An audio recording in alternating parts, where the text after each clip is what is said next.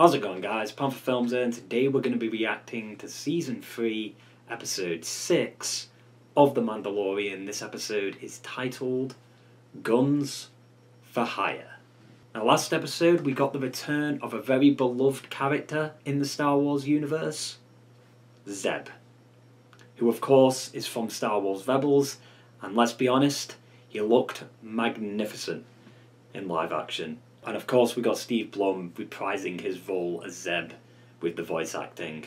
And the reason we saw Zeb in the first place was because Navarro was attacked by the pirates from episode 1, and Greef contacted the New Republic, and basically the person who picked up the message was Carson, which is like the pilot that we've been seeing throughout like season 1 and 2 of Mandalorian. He's always with like Dave Filoni's character, which, speaking of Dave Filoni, he was actually in the episode 2 along with Deborah Chow, I think, and Vic, I don't know what his last name is, but he's directed a few episodes of Mandalorian. And then Carson went to Coruscant to talk to the higher-ups in the New Republic, but he was basically told that the New Republic can't help Navarro. So he went to go find the Mandalorians by tracking R5, because he worked with R5 in the Rebellion. And when he found the Mandalorians, he gave them the rundown about what's going on Navarro, and off they went after a cool speech from Paz Vizsla. And then the Mandalorians basically saved Navarro from the pirates. They killed the Pirate King, he went down with his ship. One of the pirates did get away though, I think his name was Zane, who was in episode 1 by the bar. So he'll probably be back later this season, or maybe next season, who knows. And then at the end of the episode we got an interesting scene with the Armourer and Bo-Katan, where the Armourer basically told Bo-Katan to remove her helmet, and told her that she walks both worlds, in a way, which basically means that she needs to unite the Mandalorians. So she was given that mission, and now I assume Bo-Katan is going to go do that, potentially with Din, I don't know. But Din also kind of give like Paz Vizsla the nod, like, yeah, this seems fine, this is the way. But then right at the end of the episode we learned that Moff Gideon escaped, because originally he was going to go to trial. He didn't, and now he's free. But the interesting part about it is there was Beskar alloy, I think it was, on like parts of the ship. Carson thinks that the Mandalorians are involved. But we do know Moff Gideon has some kind of history with the Mandalorians, because he had the Darksaber, and he knows a lot about Mandalore too, I think. And he might be the reason Mandalore was bombed in the first place? I don't know. Also, to point out, there's still them TIE Interceptors and TIE Bombers in the Mandalorian system. So we'll have to see what's going on there. Is that connected to Moff Gideon too? Maybe. But yeah, I mean, that about sums it all up. So let's stop dilly-dallying around with this shitty intro and get right into the fucking episode. Season 2? It must be won in battle. Huh. Is this previously kind of showing that she did earn the Darksaber? Because Din lost that battle against that droid? Battle. That was a long intro. I can never remember like the name of the species. I can remember the Mon Calamari, but not these guys. You feeding him? Oh.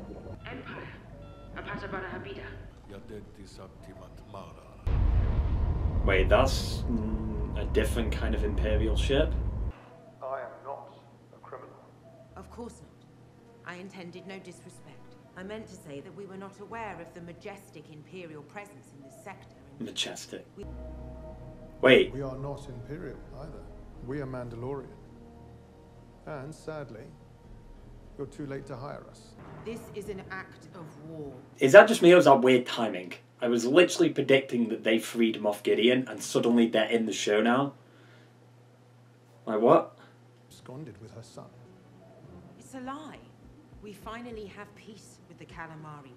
Why would I jeopardize peace and prosperity? We love each other. Sorry. What the fuck? We've got a contract waiting for us on Plaisir 15. He kind of looks like Django. You know what I mean? And maybe it's the armor, but he does kind of look like Django. Hey, what are them tentacles doing, dude? I thought Mandalorians were honorable. We are, kid. All it takes is a few credits. So is Bo-Katan going on her own? to find other Mandalorians. Wow. Nope, never mind. She's with There Din. they are. Wait, so is that Imperial ship that they've got? That's Moff Gideon's, right? This planet isn't on the New Republic registry, so I'd guess it's an independent world that hired them for protection. What the fuck? Welcome. Engaging automated guidance. Oh, never mind then. I guess we're going for a ride. So is the goal to bring back the Mandalorians? I assume so. Oh god, what is this? This is interesting. Why do they have Imperial droids on an independent world? It's the Outer Rim. I mean, what else are they going to be used for? The Empire's been defeated, other than Moff Gideon, and potentially Thrawn. Din Djarin and Bo-Katan Kryze. Your presence has been requested by the leadership of the planetary democracy. I'm afraid we have more pressing matters. This is not a request. Alright, oh Jesus. Of course Grogu enjoys us. I've never been here before. Have you? Obviously not. Considering Din's been asking all these questions about the planet, I don't think Din's been here before. What is this? Join us! Come! Some Mass Effect planet? Everyone, special guests! Is that Jack Black? It is. Please. What the fuck? Why is Jack Black here? I was able to help rebuild Plaza 15. You were Imperial? He was. Yeah, he's got the like tag thing. As nobility. Is that Stormtrooper armor? What? Could I perhaps hold Grogu? What? And the Mandalorian privateer warships docked in your fields? Oh, we hired Protection. them for protection. No. I'd like to speak to these privateers. There's just one condition. What? You really must see the view. We have a problem. Yes? A droid problem. What kind of droid problem? Malfunction. Why droids? And then it got worse. Traffic accident, heavy equipment failures. Is that a It is a hologram. Assault? Why is Jack Black here? I can't get my mind off that. Like what? It's Bowser, dude. The Mandalorian garrison outside your city walls can make quick work of your battle droids. That's You allowed us to be harmed? Yeah. Exactly. Weaponry and armor are intrinsic to your culture, are they not? You want us to eliminate your droid problem? Impression I gave. What I intended. Why is she rubbing his head? I would hope. What do you think? You had me at battle droids. The community from the stockpile of captured Imperial. Is that's Christopher Lloyd, dude? Why is he here? I mean, he's just venting. He's pissed off. Turn them off. Did that droid just kill everyone? The citizens are no longer required to work. If we shut down the droids, our citizens wouldn't know how to survive. Give us the list. For that, you'll have to go to the lower level and speak to the Ugnaughts. Ugnaughts. Ugnaughts. See what happens when you rely on droids. Are you taking this personally? Yeah, he still hates droids, I guess. Oh god. I am Bo-Katan Kryze. A B2. I am Mandalorian Din Djarin, friend of Ugnaught Queel. Queel. Rest in peace. I have spoken. I have spoken. Thank you for your hospitality and for sharing your table with us. There are no such droids. These halls are the central nervous system of the city. Who's that voice? This is not the case. I have spoken. We would appreciate your help. Here are the locations of the droids you seek. There's a particular way to communicate with them. Mm-hmm. Accusing the work of malfunctioning is an insult. Well, it's the only lead we've got, so we might as well have a look around. Who was the voice of that Ugnaught? That's a little dock area. You know there's going to be a fight here. I haven't seen battle droids since the Clone Wars. I have. Any of them look suspicious? All of them. They all look suspicious. No. Show me your identification, please. Two. We're here on behalf of the Duchess to What's he doing? investigate the B2 battle droids are what killed Din's family, right? Their base function was warfare. I thought they were just checked out. They were. What are you doing? I love how they're bringing Matthew Wood back to play the droids. Excuse me, sir. Uh-oh. That noise! It was like a dodgeball. Surprised his head didn't get knocked off.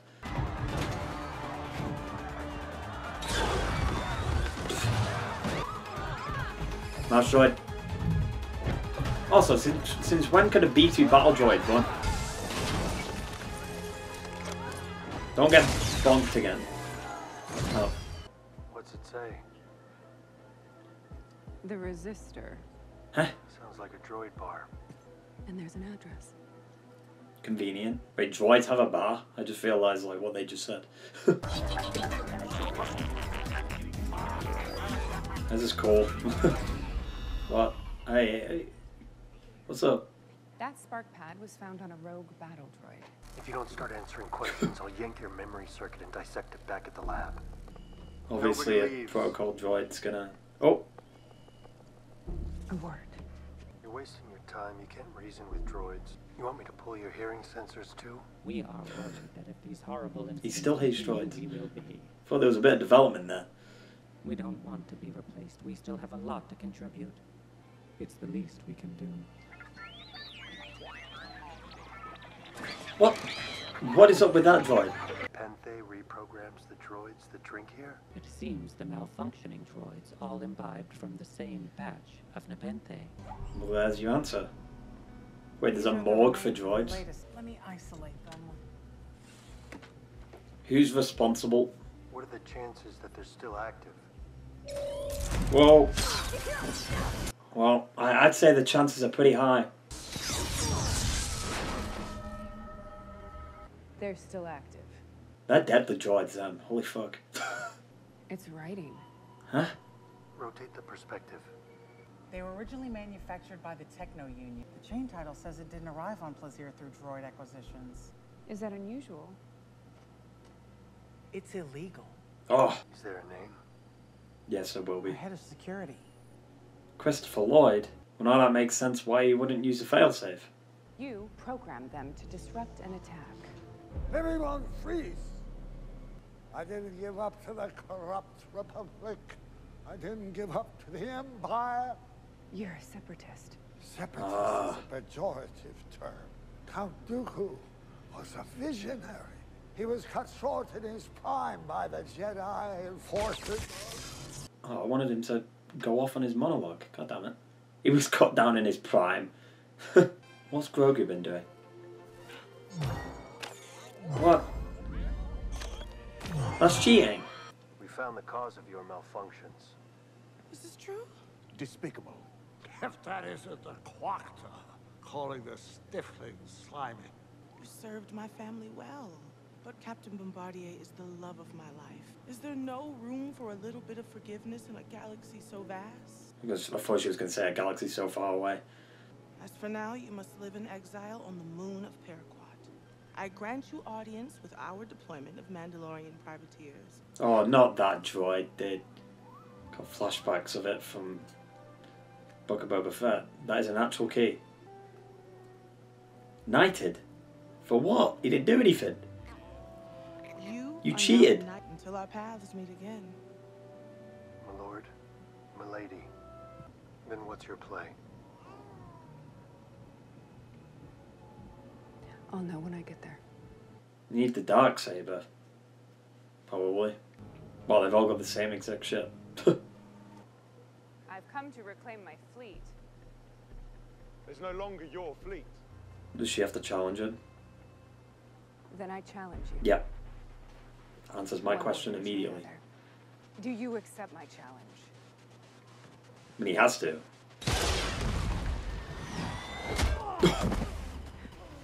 Drop kick.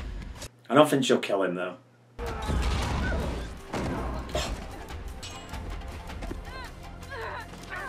Yeah, she won't kill him.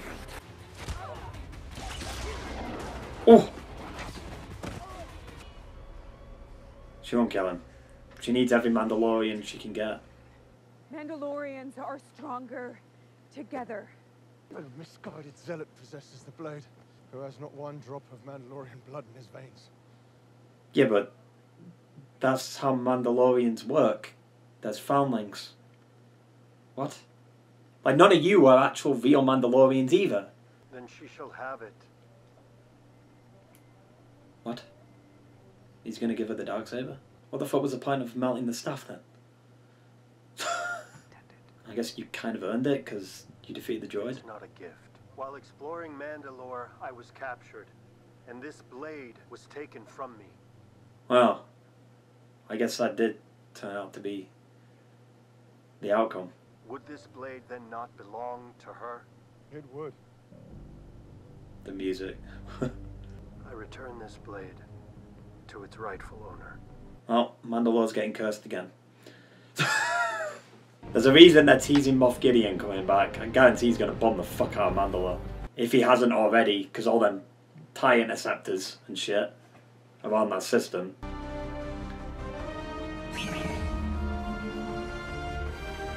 The poor fucking staff, dude. He melted down the staff because he had the Darksaber. God damn it. Now what does Din have to defend himself? Not the staff, the fucking spear. Yeah, that was probably the weirdest episode of Mandalorian we've ever gotten. But it was fun, I guess, for what it was. The episode kind of reminded me of Clone Wars in a way, but I don't think it fits for episode 6. Maybe episode 2 or 3, something like that, but definitely not episode 6. Like we have 3 episodes left in the season and we have an episode like this. Like, come on. It's interesting that the Night Owls pop back up after I was literally talking about it last episode. Could they be who saved Moff Gideon? And then they show up? Is that a coincidence? Probably. But still, I mean, it could be a decent theory. So I was kind of right with Bo-Katan winning the Darksaber, right? It just sucks it's through a technicality and not actually, like, fighting Din. Because then she actually deserves it, but the fact that she's earned it through a technicality, that could be bad. Because last time she didn't earn it at all, right? I think Sabine just gave it to her. It's been a while since I've watched Rebels, but I think that's what happened, right? I find it kind of weird that they're sidelining Din. They're basically doing what they did to Boba Fett in The Mandalorian. You know what I mean?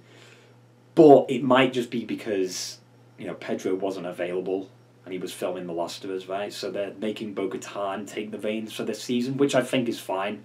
Redeem her character, do what you need to do with her character, and then give Din back the Darksaber and some other stuff, you know? But I do think the way they're building up Bo-Katan, it might not go the way we think. Because Moff Gideon's still out there, right? Why is TIE interceptors and TIE bombers around the Mandalore system? Like, we haven't gone back to that. Like, what if Mandalore's been destroyed? What if the Empire are on Mandalore by now? Or Moff Gideon is? The finale's probably going to come to, like, a head. Like, we're going to have a shit ton of Mandalorians on Mandalore. And then they're going to free the Mythosaur. And then, boom. Devastation. Right? Or it'll be next episode. It might not be the finale, but maybe next episode. Like, we free the Mythosaur.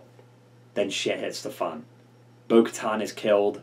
Din has to take the Darksaber. He gets on the Mythosaur. And there you go, right? Why do I think Bo-Katan's going to die? I mean, it's a cliche story, right? Like, a character redeems themselves, and then to redeem themselves completely, they die. Or sacrifice themselves in some kind of fashion. Maybe for Grogu. I don't know, I just don't see where they could go with Bo-Katan's character other than rule Mandalore, but she's already been given that opportunity once before, and she failed. So I don't see the point. And also, going back to Mandalore when the planet is fucked, like, there's nothing left of it. Sure, they could rebuild, but considering the Empire is around that system, maybe it's not worth it. I'm not really a fan of the celebrity cameos. It's kind of weird. You know what I mean? Just felt so out of place and didn't feel like Star Wars. It felt more like Guardians of the Galaxy. I like the Star Wars actor cameos. So, for instance, like, you know, Ahmed Best showing up as Kellerman Beck, Matt Lanter in Season 1 of Mandalorian, playing that one rebel guy, right? I like cameos like that, where it's Star Wars actors coming back to play a different role. I like shit like that. It's cool. But yeah, I mean, Christopher Lloyd's character, the Commissioner, he was a separatist, and he brought up Count Dooku, how he was struck down in his prime. No, Count Dooku was old, and he got struck down by a worse Sith Lord, technically, because Vader became a menace. I do think this season of Mandalorian is the weakest that we've had so far, because the season seems to be all over the place. That could be because Pedro isn't as involved in this season as, like, Season 1 and 2, because obviously he was filming The Last of Us, like I said. Or the Book of Boba Fett is responsible. And the reason I say that is because obviously in Book of Boba Fett you had the Mandalorian episodes, right? You had Grogu and Din reunite in the Book of Boba Fett, making the Season 2 ending a bit pointless for the Mandalorian, right? And then when we start Season 3, it feels like the writers didn't know what they wanted to do for Season 3, because their initial plan for Season 3 is what we got in Book of Boba Fett, with Din finding his purpose, trying to find out what he needs to do without Grogu. You know, does he go back to his bounty hunting? Does he go to Mandalore? What does he do? And I think that was the whole point of Season 3, but because of the stuff with Book of Boba Fett, and I assume some behind-the-scenes issues, like they didn't have an actual good vision with Book of Boba Fett, so the Mandalorian team had to come in, pick up the scraps, and repair that season, which honestly seems kind of true, considering how Book of Boba Fett went. Their initial plans for Season 3 was the stuff from Book of Boba Fett. Obviously, the stuff that was put into Book of Boba Fett can't be used for Season 3 anymore, so now the writers had to completely change up what Season 3 was supposed to be, because there had to be some kind of massive rewrite. It makes sense, like, if you think about it, because there's no way their plan was supposed to be Din and Grogu reunite in Book of Boba Fett. There is no way that was always the plan. It was supposed to happen in Season 3. Probably at the end of Season 3. And the fact that they're bringing back Moff Gideon, also, it's kind of like, well, what the fuck is the point? You know what I mean? Like, we should have just killed him at the end of Season 2. But instead it's like, we're going to free Moff Gideon off screen. He's going to come back at the end of the season, basically making Season 2's ending redundant. Like, even more so than it already is, because Grogu is reunited with Mando anyway. It's just annoying that we're 6 episodes into this season, and we still don't really have a sense of direction other than just get Mandalorians and go to Mandalore to free the Mythosaur. Like, that's the whole point of this season. Really? It's kind of lackluster. Like, at least Season 1 didn't really have a direction, but Season 1 worked, because every episode felt like an adventure. Like, I really like Season 1 when you look at it compared to this season. It just seems like they don't know what they're doing anymore. And it's probably because of Book of Boba Fett. And it's not to say this episode was bad or anything. It wasn't the best episode I've ever seen of Mandalorian. But it's also not the worst. I don't even know what the worst Mandalorian episode would be. I mean, all of them have been pretty good, even like some of the weaker episodes. Like, we're on episode 6. You know, we've got 2 more episodes left for this season. And this is what we're doing. I don't know how to feel about, like, Din, like, not really liking droids that much still. With how, you know, the IG-11 stuff went. But, speaking of IG-11, what's going on with that? I just realised they didn't do anything with that, did they? Because we got introduced to R5. So it makes you think, what the fuck was the point of episode 1? The setup for the pirates, I guess? This season's a mess. What the fuck? Also, this episode was directed by Bryce Dallas Howard. She's done a good job directing episodes, though. Even though this episode wasn't my favourite, it was still, like, well directed. You know, there were some nice shots in her. Has she directed any of the finales? I'd love to see her direct a finale. Like, something that has a lot more story significance. But yeah, overall, a fun episode. I do think it could have been a lot better. Especially for episode 6. You know what I mean? But hopefully, episodes 7 and 8 are amazing. And it wraps up this season in a decent way. Because so far, this season has been a bit rocky. There's been some good episodes, there's been some meh episodes. Also, this episode was like one of the longest ones too. It's just weird that it had like one of the longest previouslys I've ever seen in this show. Usually the previouslys are like 30 seconds. But this one had like nearly a 2-minute previously. It was also kind of weird seeing Christopher Lloyd and Jack Black in this episode. I don't know if it's a coincidence or not, but I find it funny that this episode came out the same day as the Super Mario Bros. Movie, which Jack Black plays Bowser in. So he's having a good week, I guess. But yeah, I mean, that about sums it all up. So I hope you enjoyed the video, guys, and I will see you in the next one. Ta-ta and farewell.